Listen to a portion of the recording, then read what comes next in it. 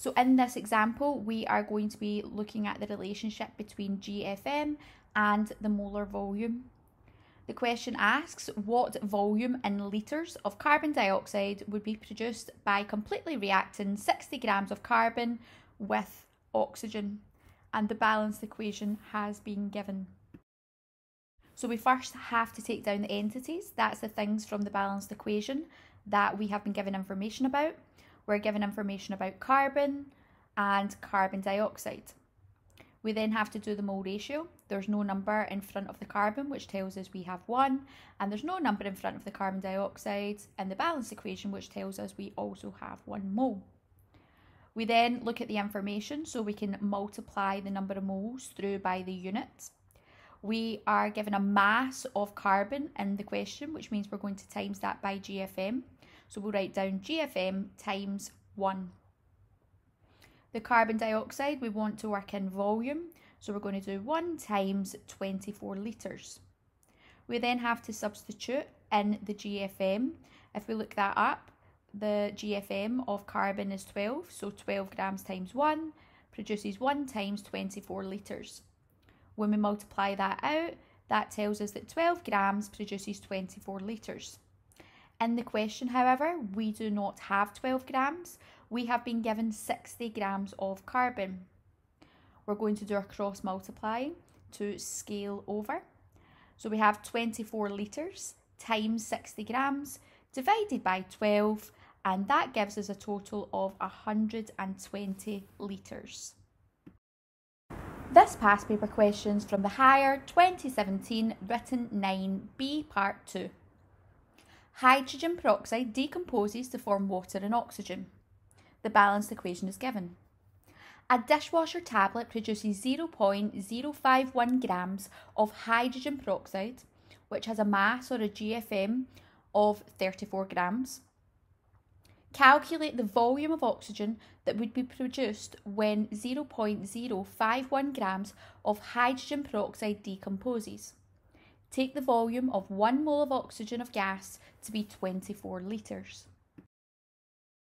So the first thing that we have to do is we have to take down the entities that we have from the question.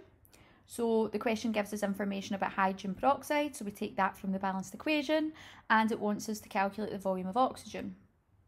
We then do our mole ratio. We've got a 2 in front of the formula for hydrogen peroxide, and we don't have a number in front of the oxygen, which tells us we have 1. We then have to decide which unit we're working in. We can see that the information they're giving us is mass of hydrogen peroxide. So we do GFM times 2, and the question wants us to work out the volume of oxygen, and it's given us our constant as 24 litres, so we do 1 times 24 litres. When we look up the GFM of hydrogen peroxide, it's 34 grams times 2, and we have 1 times 24 litres for our oxygen.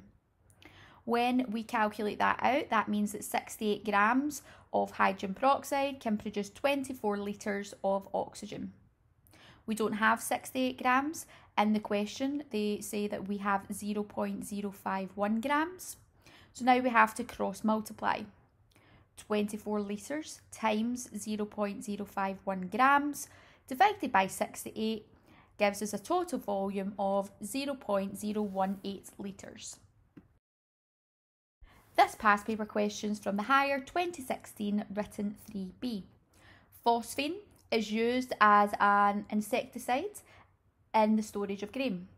Phosphine can be produced by the reaction of water with aluminium phosphide.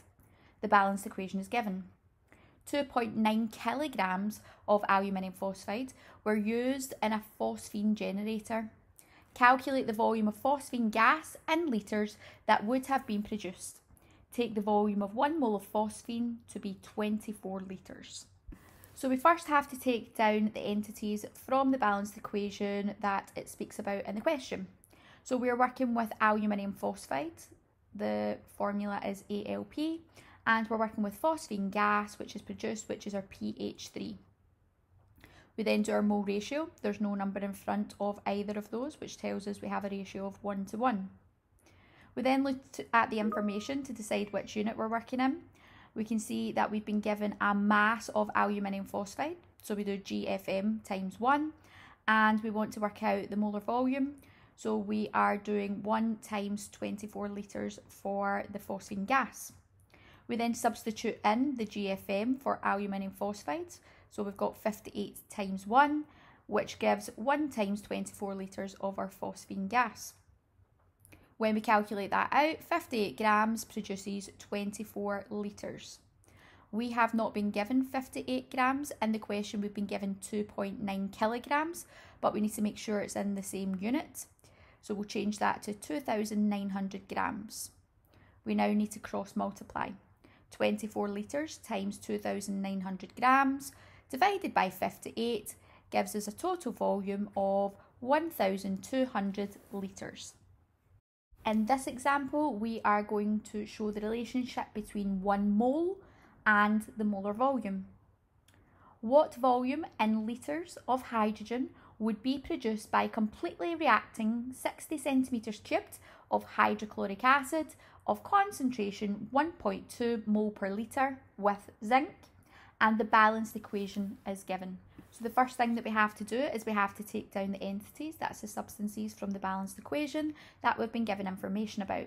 We've been given information about the hydrochloric acids, 2HCl, and we want to calculate the volume of hydrogen, which has the formula H2. We then do the mole ratio. We have got a 2 in front of the HCl, so we'll write down 2, and there's no number in front of the H2 in the balanced equation, which means we only have 1. We need to then multiply through by the unit we're working in. Now, we can see that we have been given a concentration and a volume of our hydrochloric acid. Using our triangles, we can calculate the number of moles. Number of moles is equal to C times V. Number of moles is equal to 1.2 times 0.06, which will give us a total number of moles as 0.072. So the unit we want to multiply through by this time is 1 mole. So we'll write 1 mole times 2 produces 1 times, and we're working in 24 litres for the hydrogen.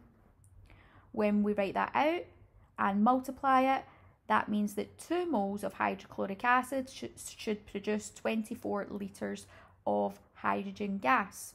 However, we do not have 2 moles of hydrochloric acid. We have calculated that we have 0.072, and we have to cross multiply to scale. So we have 24 litres times by 0.072 moles and divide that by 2, and that will give us a total volume of 0.24 litres of hydrogen gas.